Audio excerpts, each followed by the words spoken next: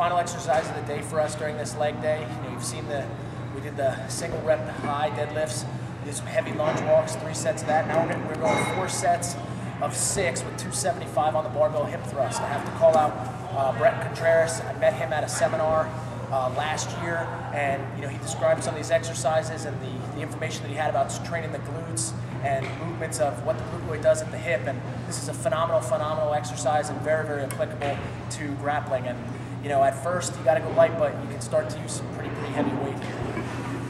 Bars rolled up onto the lower stomach. Feet don't have to be bent really at 90 degrees. We like barefoot. Back is braced against the bench, and then it's all about just driving the hips up.